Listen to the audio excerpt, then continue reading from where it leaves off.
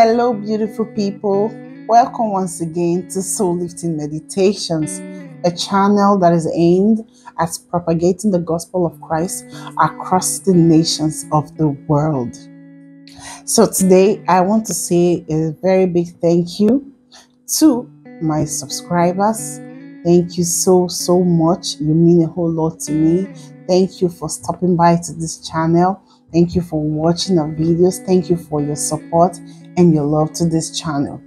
And also to our new subscribers, if you are new to this channel, please do well to like this video right now or at the end of this video.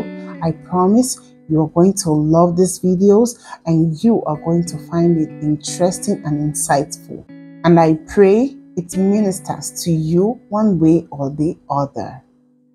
So please do well to like these videos and watch this video to the end. So today, I'm going to be talking about beating bitterness. That is my topic for today. This is a message that I've written and I want to talk on today. Beating bitterness. Now, we all go through things that are not fair, things that are unfair to us. Probably you have been offended by a friend, you have been offended by someone, you're battling one ailment or the other, you're battling sickness, or you know that you are due for that promotion, but it's not forthcoming. You know, so many things, one way or the other, might have happened to you that is making you bitter, that is causing bitterness in your life. I'm come here today to talk to you about how you can beat this bitterness. Now, if you hold on to hurt, going around dwelling on why did this happen to you, why did this person leave your life, why did this person leave this relationship, if you go on dwelling in the past, dwelling on what has been done to you that you didn't like one way or the other, going about dwelling, why should I be the one that this would happen to? Why will I fall sick? Why will I be the one to battle this ailment? When you keep doing this, you are dwelling in bitterness. You are hurting yourself the more.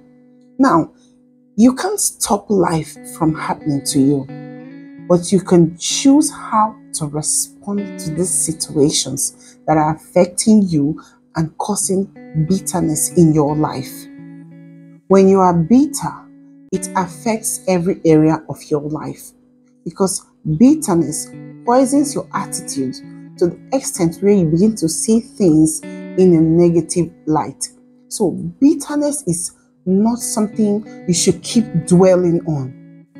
Bitterness is not something you allow to take over your emotions, that you allow to take over your mind, because it will make you sad. When you are bitter, you can never be happy. When you are bitter, you'll always be sad. You always find fault in everything. You are never happy.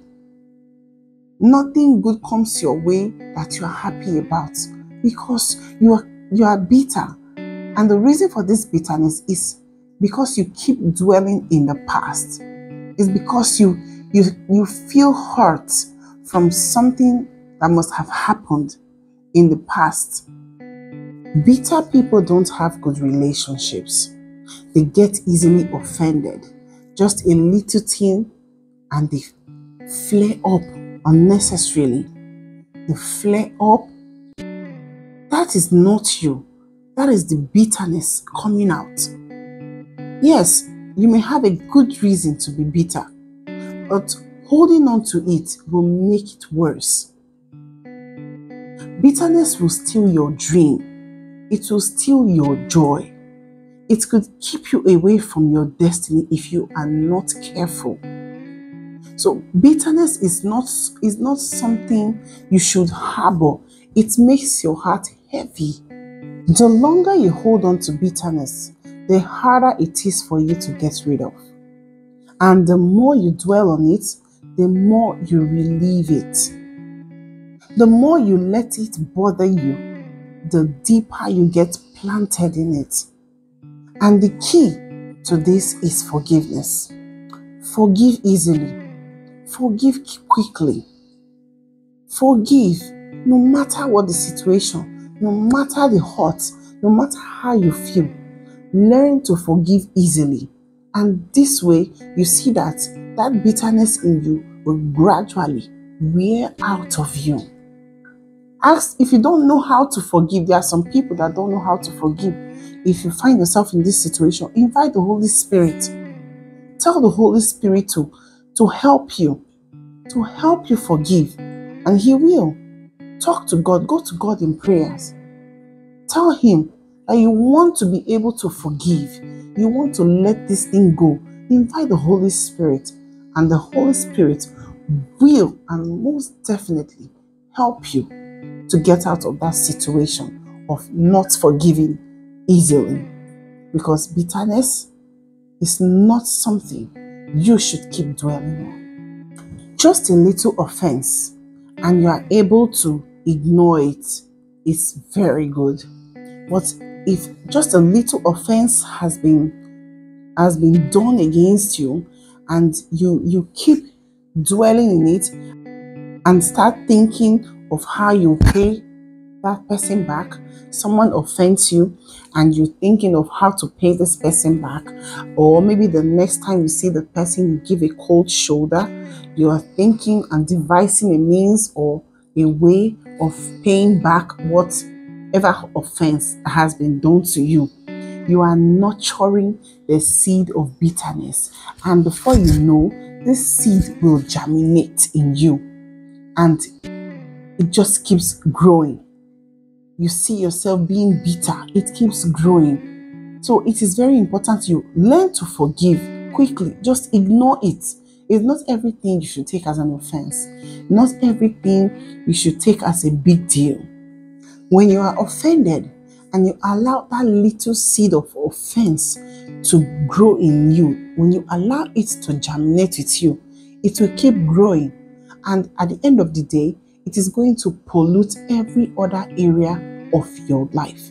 So it is very important to learn to let go. Learn to let go. Learn not to take too much offense in what people are doing. Learn to let go so that you don't allow that little seed of bitterness to grow in you or pollute every other areas of your life. Now here's the problem. A bitter root produces bitter fruits. So my question for you today is this. When are you going to let go? How long are you going to hold on to this bitterness? How long are you going to hold on to this offense? How long are you going to allow this offense to germinate in you and grow in you? How long are you going to allow these offenses to pollute every other areas of your life, to pollute your future? How long? Why don't you start by letting go? Why don't you start by forgiving? Let go and forgive. And you will see that great doors of favor will begin to open to you, because bitterness closes the doors of favor. It shuts the hand of God upon your life. Bitterness is not a good thing. So why don't you start today? Think of it. Who has offended you right now, who has offended you, just think. Who is this person that you are holding grudges against? Who is this person that you are keeping malice with? Just think. Be the bigger person here. Grab your phone and call the person. Speak to them. Let them know. If they are not aware that you're angry with them, let them know. Just you need to let it go. Even if you don't want to call them, in your heart, just decide in your heart that, okay, today I need to let this off my chest. I need to let this person go. I need to let this thing go. Because you cannot keep holding on to this. You cannot. I wonder how some people could keep grudges for years. Yes, There are people like that. There are people who has done this. It's not a good thing. How has it affected you? Has it brought any good thing?